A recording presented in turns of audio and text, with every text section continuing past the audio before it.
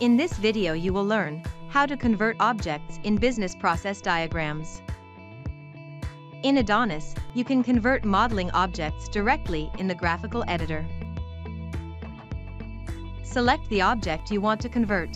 When you do that, the modeling assistant appears. To change properties, click the wrench icon and then select the property you want to set. For example, a message arrives from a participant and triggers the start of the process.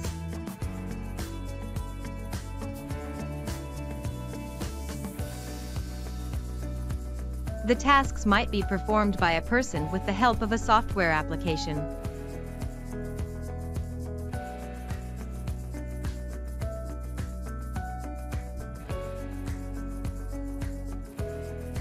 To convert the object type, click the arrows icon and then select the object type you want to convert the object to.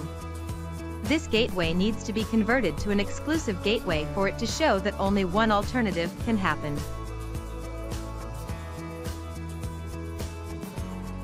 This task represents a collection of activities that will be further detailed in a sub-process.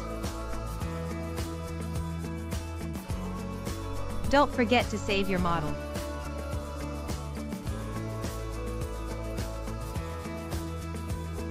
Have a look at the ADONIS online help for more information.